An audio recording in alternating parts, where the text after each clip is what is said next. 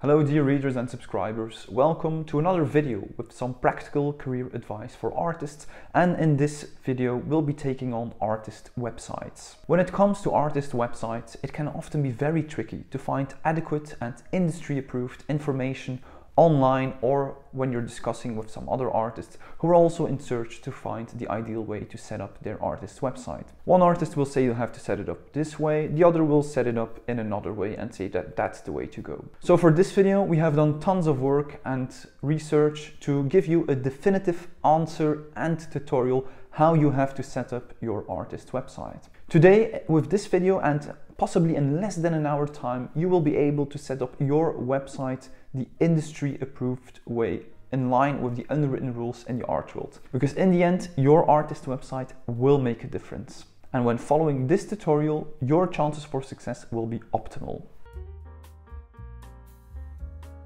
Before we start creating our artist website, we must identify what we have to create. And for this, as a contemporary art platform and art gallery, we have, and especially for this video, we have conducted a lot of research and we have a lot of experience when it comes to artist websites.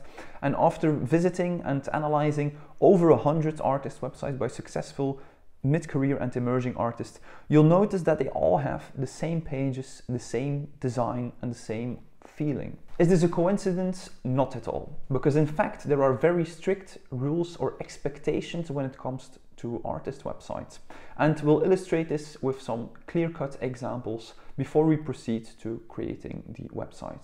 If you have already seen one of our previous videos concerning artist websites, feel free to move forward in this video to the tutorial where we get started designing the website. But nevertheless, I would advise you to run it through so that you know why we're doing this and how we should do it for ourselves. So let's discuss the structure, starting off with the overall look and design of these websites. Sometimes it is expected of artists to be, for instance here with Catherine McNaughton, to be very adventurous with their work, to be very refreshing and to show their personality. However, sometimes in the art world it is expected that you are very professional, formal, and the latter is the desired behavior and attitude for your artist website. If you look at all these artist websites, you can see that they all have a similar design. They have a plain white background and their text is quite small and they use a black or dark gray font. But the design is always quite minimal. It's very clean. An original design can sometimes work. However, it is an unnecessary risk, because only if you are a graphic designer or have a graphic designer that knows the subtle differences of what is possible, of what is acceptable, then it could work, but it is kind of a risk. So instead of going for crazy designs or trying to look like a big company or platform with a logo, etc., act as if you're not trying at all, which is actually a lot harder than it sounds to make it still look good. But no worries, we'll assist you further in designing your websites in our next chapter. Now, the tree must have pages. This is very important and the thing that we're gonna start off with. So the thing you need to understand is an artist website is your publicly accessible portfolio. It is your professional resume, and it's also your online business card. And this results in the following 3 pages. An overview of your works, of your resume, and your so-called business card, your email address. And if we have a look at all these different artist websites, we see the same pages. Works, resume, contact. Works, resume, contact. Here we have resume, text. This is an additional page. We'll get to that later. Contact, and on the home page, works. And we can go on here on the home page as well. The works, about with the artist resume, and contacts. And then here we enter some websites from some more established artists, but also those have works. Here there is the resume at biography and contact. And the list goes on. So these are the pages that we'll have to create. A page showcasing your works. This could be on your homepage, a recent and representative selection of the artist's best works and installation views. And additionally, sometimes you could include some metadata. For instance, here we have the metadata from the works, but you don't want to add any additional text to it. Then the following page is the artist resume. And here with the artist resumes, we have actually made another video with the unwritten rules when it comes to artist resumes. So make sure to watch that video next so you can set up your resume the right way, but we'll illustrate it in our tutorial even further. So this is actually not a full-on written text or an artist statement. However, it is a list with factual information in bullet points, always mentioning the same information in the same structure. Where you were born, where you live and work, your education, your exhibition history, and then also collections, awards, here's some publications and so forth. So these are always the same type of things we mention in the same structure. So that's how you should set up your info page, but we'll get to that later, because when we also have a look at the websites of established artists, you'll see of established galleries, and you go to an artist, you'll see that they do the same thing. We have the selected works, and then here we have the biography with the resume. And if you look, once again, they use the exact same structure. This is one of those unwritten rules that you can identify immediately if you know them, and if they see that you apply them to, they will take you seriously because you know what you are doing. Then when it comes to your contact page, this is very, very straightforward. Simply leave your email address or the contact information of your galleries. Even this contact page that I really like, simply a button, email, and we're sending an email to the artist. You could also add a button to your newsletter, but this is not necessary. And I would say that I prefer to just have your email address and not use a contact form, because that comes across a bit more corporate. So just your email address, that will do the trick. Now, with the optional pages, and these are some pages you could add once you come a bit more established. You could, for instance, add a page with texts. Here there is an overview of the texts and publications, and possibly you could add a hyperlink to the online PDF file or the online location of the publication. Another opportunity is to have a page with your monographic publications. Here it is mentioned at books. And to conclude, you could also have a page with news to communicate your exhibitions. And you'll see with the more established artists, this becomes more of a focal point. Now, one more thing before we set up our artist website is which website builder we should use. We have actually written an article in which we shortlisted the top 4 best website builders for artists today. We've conducted a full research analyzing the 12 most popular and most commonly used website builders and identified which ones are the best for these purposes, for this type of website for artists. And the results were that Squarespace was number 1 because it comes at a terrific price. It's very easy to use, very easy to set up, and the overall quality and the design is the best there is for this price point and this ease of use. So feel free to read that article if you are in doubt, and if you go for Squarespace, make sure to use our promo code Contemporary10 to get 10% off as well, and by doing so you will be supporting this free tutorial and free information so that we can continue to make these videos. Now, very important, we're gonna start setting up our website in Squarespace, but we must use the link in the description below or in the pinned comment or in the article, because this will bring us to the same page, which will be our starting point, and that way Squarespace will know that we have sent you through. So we're all set, let's get started. Now, it is time to design our website with Squarespace. And the starting point for this tutorial, if you clicked the link in the description or in the pinned comment or the link in our article online, you'll arrive at this page, which is the Squarespace template page. We're going to filter the page by topic, clicking Art and Design, and the type, we're going to select Portfolio. Now we get a cross-reference of all their templates that are created to showcase a portfolio in art and design. So the one that will be our starting point for this tutorial is Valodu. You can Ctrl F, enter it, and or just scroll down until you see this page. This website is, this template is actually by a landscape photographer, and the main reason that we will take this template as a starting point is because of the structure that we mentioned earlier, the 3 pages that we need to have. The work page, an about page where you can have your resume, and a contact page. So we're gonna click start with this design.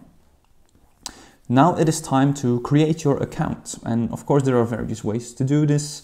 If you don't want to receive emails, you can click here and continue with your Google account or your Apple account, or you can also go for more options. I'm gonna go with my Google account, contemporary art issue, and we're already here setting things up for our website.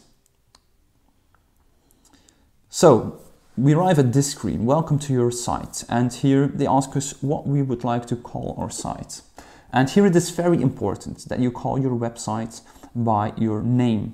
Don't start to invent brand names for your artistic practice. We are not a business, artists or people, and people have names, and your name, your persona will be kind of your brand in the art world. So site title, here you write down your name and surname, click continue, and here there is a brief tutorial on how you should use the editor, but that's what I'm here for. So we can just click next, next, and next. Here we have the assistant, you can simply close this because I will be your assistant today. And now we are in the Squarespace website builder to edit this template. So the first thing that we're going to work on are the pages of our website. So here you have an overview of the pages we have. We have our home page. It is here at not linked, meaning that it doesn't show up here in your header menu. That's perfectly fine. If they would click on this button on your name, surname, they will navigate back to the home page. So you can still navigate to the home page without having it here in the menu. Then we have the work page, the about page, and the contact page. You might have noticed that this work page has these 4 squares instead of this page icon. This is because this is a portfolio page and not a blank page. Here we see the portfolio settings. So the difference between a portfolio page and a simple blank page is that with a portfolio page, you can actually navigate to various other pages. So it's a main navigation page to navigate to some other pages. But for this video and with artist websites in general, we always try to organize our work as clear as possible. So I'm actually going to delete this page. We're going to create a blank page and call this one Selected Works. The great thing about Squarespace is how easy it is to get all the technical information right about your website. Here everything is already filled in correctly, the page title, the navigation title, and your URL slug. And if you go to your SEO settings, everything is looking fine as well. So they will take the name of the page as your title, and then you can write down in the description, for instance, a selection of works by name, surname. You could add a social image. This means if you would share your web page to Facebook, then the image that you enter here will show up, but that's not really necessary. You could also do some advanced CSS, but we're gonna stay clear of those things in this video because it's not necessary for the purposes of an artist website. Click Save. We're gonna do the same things with the About page. Here we're all good. Site title is About. Here we can write down artist's resume of name, surname, save. Move the About page back here and the contact page, the exact same thing, SEO, contacts, and here we write down contact the artist, name, surname. Let's move this back here. So all our pages are all set. So now it's actually time to change the settings of our design, which happens here. Site styles. Another way to get to this point is simply if we were here and we want to edit our sites, to click here, site styles. And here we can change the look and design of our site in one place simply by selecting our fonts, etc. As we've discussed before, the artist website needs to be clean, minimal, professional, and a little bit elusive. So we're gonna go for a white backdrop, black font, and preferably a small size of font and a trendy looking font. Here at Global Text Styles, you can set your font family. So here they have Gourmand. We can also browse all fonts. I'm actually a really big fan of using Times New Roman. This is kind of obsolete family when it comes to fonts. However, it works really well and it looks really professional if you use this font in a minimal design. I really like this combination and it simply does the trick. So let's go for Times New Roman. Then the size. Let's put our heading to 1.5. All of them. 1.5. Let's go back. The paragraphs. Times New Roman. Now it's in our style guide, so it's easy. And we can set the paragraph size. I would say 0.8.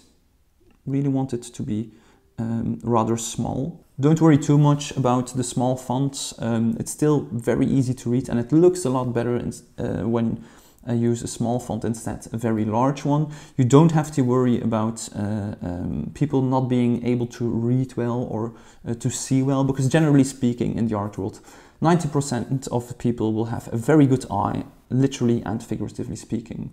So we go back. Now we go back, and inside styles you could also change the colors of your website, but with this template all the colors are the ones that we need. Could also have some animations, but that's not very professional, so here it is pre-selected as none, which is perfect. Then also the spacing on your website. Personally, I like to have a bit narrower sites, margins set to 2. And then you could also change the width, the maximum width of your website. And I believe 1600 pixels is perfect. All right, then you also have buttons and image blocks, but you don't have to make any changes there. So now we're gonna start designing our site. And now when it comes to our footer, we're going to edit it simply by deleting it. A footer is very important when you are, for instance, a big business, because then you need to mention some copyright information, possibly some contact information, a newsletter, but that's not really necessary with artist websites. So we want to act as if we're not trying, keep it very simple, very formal. All the information will be at the contact section, so we can simply remove that, that footer. Now, we're gonna click Exit, navigate to Home, and we're gonna start with our home page. The current home page showcases like a slider, describes the photographer's practice, and also has a button to the series. That's a bit too advanced actually, we don't need that much. So we're going to start with removing the sections we currently have. So you navigate here. It goes very intuitively, this editor. It almost does not have any learning curve. Here you can simply click Add Section, and now you have, when you want to add a section, you have all these possible pre-made sections. The most important ones will be text and images. So here we're just going to go to images, you have a number of possible settings to show your images. The one that I really like is this one. The only thing we'll have to change if we click on this image here, we go to the design, and instead of using round corners, we're gonna set this corner radius to 0 to have nice squared corners. So this is our section. So, and if you want to edit the image, then you have to click to the image and can change the image. But first we're gonna make a small change to this section as well. We're gonna click edit section, and here we have some design options. The height will be set to small and the alignment to the top. This way, if we go to our mobile view, it won't take up that much place and it is outlined to the top, so we're a bit closer to our header. Now, let's change this image. On your home page, you want to make a very good impression, of course. We have a page dedicated for our selected works, so on the home page I would advise you to share your very best installation views. If you don't have any terrific installation views, I would advise you to make your selected works page your home page. The way to do this is simply to go here, go to the settings of selected work page and click set as home page. As soon as you've done this, the selected works page is the home page, and here you can click delete. But in this example, we're gonna use the installation views on the home page. So we have a separate home page. Click close and edit the home page. So we added this, this image. It is time to make it an art-related image, of course. For this tutorial, I will simply use a couple of my own works, of my own installation views as an artist. So I'm gonna share some of my works for the first time here on the channel, and I'm gonna upload this image from my previous show. There, perfect. If you have a lot of great installation views, that's even better. Then you can simply press this button to duplicate this entire section and add a second one. Change, here we're going to replace it with another image, upload file, and we're going to share this installation view from my latest show in Paris. Now we're going to duplicate for another installation view, replace, upload file, and enter this installation view. Once again, duplicate, replace, upload file, and we'll have this installation view added to the home page, and one more.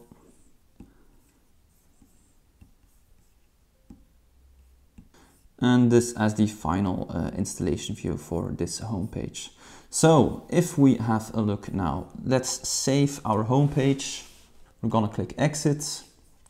And if we exit and we click this button here, we get to see how our site looks if it would be published and live. So this is how it looks like.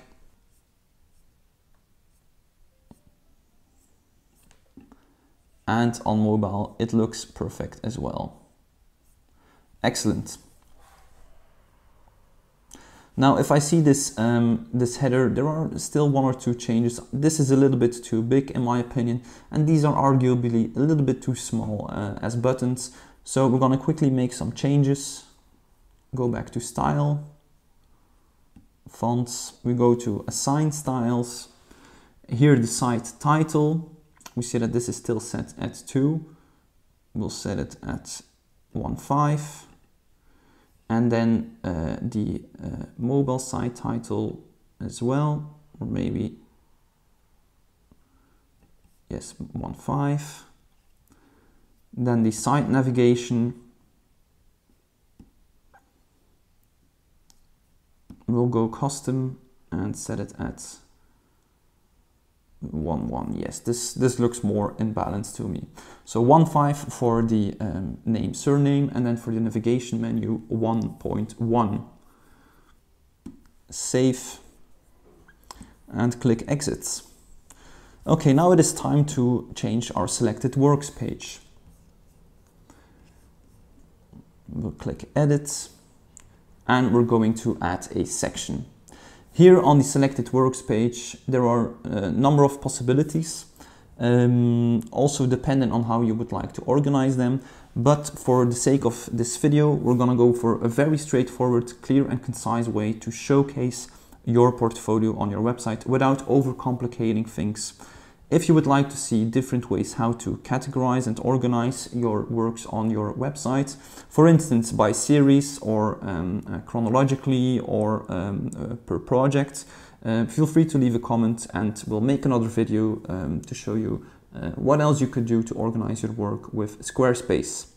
Once again, we're going to navigate to images and we're going to select a simple image gallery.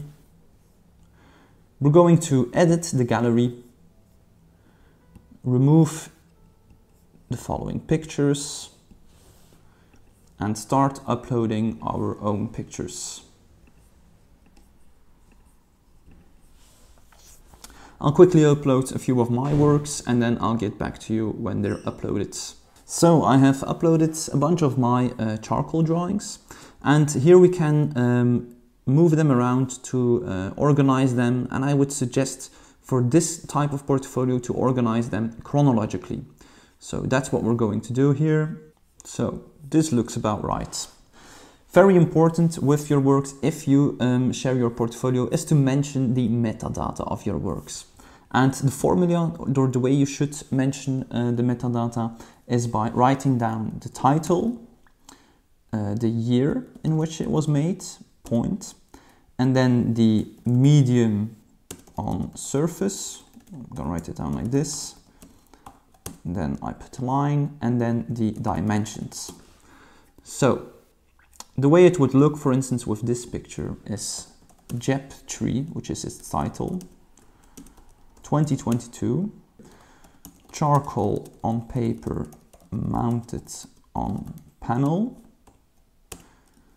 and then the dimensions,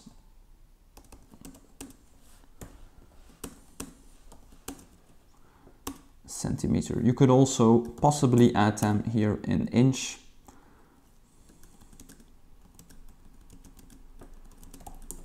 Now we have all the input. I'm gonna click close, but the design is not right yet. The images do not fit in these things and it's a little bit sloppy. So we're gonna go to edit section, and here we can select the gallery type. You could go for a grid. You also have like these masonry grids, so you can see the artworks in full. However, the one that I really like for this type of gallery is the simple slideshow. Here we see the artwork and only the one artwork. Thumbnails, yes. Captions, yes. We can set this to large or to medium, whatever you prefer. I'm gonna set this to large for this slideshow.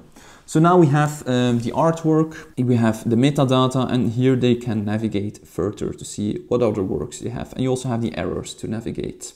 So this is actually perfect. This is a perfect example of a concise and powerful artist portfolio online. It's very professional, it's very formal, and you leave them wanting for more. You do not share all your work. It's very convenient to use and to see what you create, what works you have created so far. So it's the perfect solution, and it works and looks really good. We're gonna click save and let's click exit. Click this button to see the website as if it's live. And here we see how beautiful it is organized. Name, surname, here we have the navigation menu, and here in full we have the artworks. So we're gonna go to the About page now, and we're gonna click Edit. Here we're gonna remove everything we have in the section, and we're gonna add blocks ourselves. We're gonna click a basic text block. Here you can make the text block bigger or smaller. I'm gonna go for this size, make it a bit bigger. And here we're gonna enter our artist resume.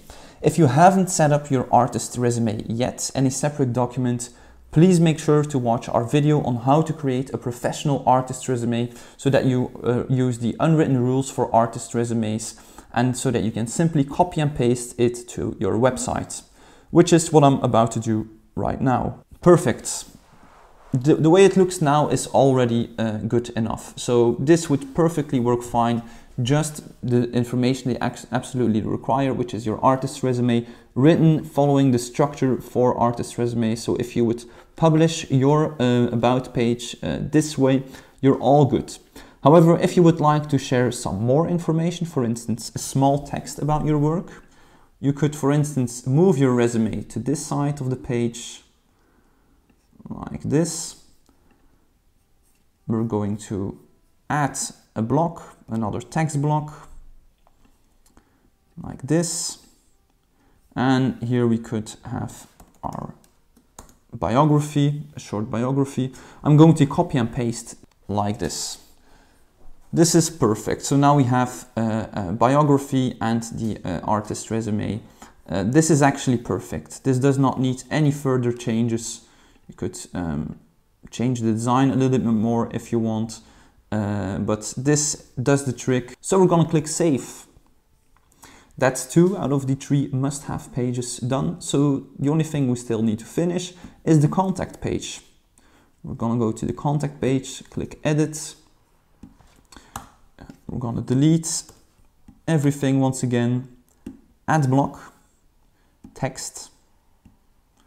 I'm gonna write our text down. So here I would simply write down your email address, which could be name, surname @gmail.com. Then here you could also add a button to join them your newsletter. Instead of using a fancy form or a newsletter service, you can simply write down newsletter, go here to add a hyperlink, click this button, make sure they send it to you. Subject newsletter, and then the body, I would like to subscribe to the mailing list and receive updates on upcoming exhibitions and projects. Just like that. Click save. Apply. And then we could also add a link to our Instagram. Here you can simply copy your Instagram handle, apply, then we have another link. And you could also add the information of your galleries, adding another block, moving it to the middle, and write down represented by, and here you can enter all the information of your galleries, which is what I'm going to do. Like this, perfect. If you don't have galleries representing you, you can simply remove it and just keep it with the information here. Or if you want to add a picture, maybe you could move this over here. And if you have a nice studio picture, don't use an unprofessional portrait picture. It is not your Facebook page, it is your professional artist website. So try to keep it clean and professional. And I'm gonna upload a studio picture, and the studio picture for this website is of course the one with our loyal studio assistant who isn't in this video, and we're gonna align it here. Perfect. So now we're actually all set. It's already done. We're gonna click save, exit. We're gonna have a final look at our website, how it looks live. So the contact page, this is perfect. It's very clean, it's very minimal, it looks really well. It does the trick. We have the email address, the newsletter, the Instagram, we have our galleries. This will lift the spirits of your galleries and trust in you so that you're actually collaborating, that you're working together. And it will also increase the credibility of you as an artist, because they see that they have galleries working and investing in you. The about page, perfect. Very factual, only text in a small, nice font. They have all the information they need and nothing more. And then the selected works page, of course, with our nice slideshow that works perfectly. Excellent. So this is our website, and it took us just a couple of minutes to set it up, and there's no reason why you would not be able to set it up in this way. So definitely go for it. We can have a quick check on our mobile as well. Navigate to the selected works, for instance.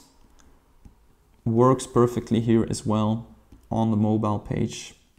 Going to go to the About page. Without having to do any changes to the responsiveness, everything is already in order. This is perfect. And then the contact page here as well, perfect. Nothing more that we need to change. So now it is time to go live with our website. And the way to do this is to go to this little pop-up here at the bottom of the screen that says that your trial ends in 14 days. Upgrade now to get the most out of your site. So you can have it for 14 days, but we'll have to go live here, select a plan. The great thing with artist websites is that we don't need all these fancy tricks that the other packets have. We don't need a business subscription, nor do we need a web shop, so we don't need the commerce subscription. We can simply go for the personal plan, which is priced at 16 per month. So we're gonna select this, and here the price is a bit higher because of the Belgium VAT. If you go to United States or wherever you are, you'll see the normal price, $192 a year for a perfect, functioning, well-made and easy to use artist website at $16 a month. So here you can enter your credit card information or your MasterCard information and simply save and continue to go live. Don't forget to use our promo code contemporary10 to get 10% off. So doing so, this terrific price will be even better with our promo code. Good luck and congratulations with your brand new website. So to conclude, some final thoughts and advice when it comes to artist websites is that in fact it is very straightforward and easy to set them up if you have the right information, of course. If you set up your website this way, it will have a positive effect on your career. The thing is, in the art world, it is often about appearances, and when they are interested in you, your website will be the first Google search result when they look for it. So we can control the thing they get to see, and we must make sure that they see at our best. Try to elevate our level, or even try to look more successful than we actually are, which will lead to actual real successes. Feel free to read the full article to go through all the information and a bit more than I've discussed in this video to really fresh up all the knowledge and all the things you need to pay attention to. And if you want to learn more about career advice for artists, definitely have a look at our other articles and videos for artists as well. Thank you so much for tuning in today. Feel free to watch our video on the 6 steps to become a successful self-taught artist next. Support us on Patreon and please consider subscribing to stay posted for more contemporary art. Bye.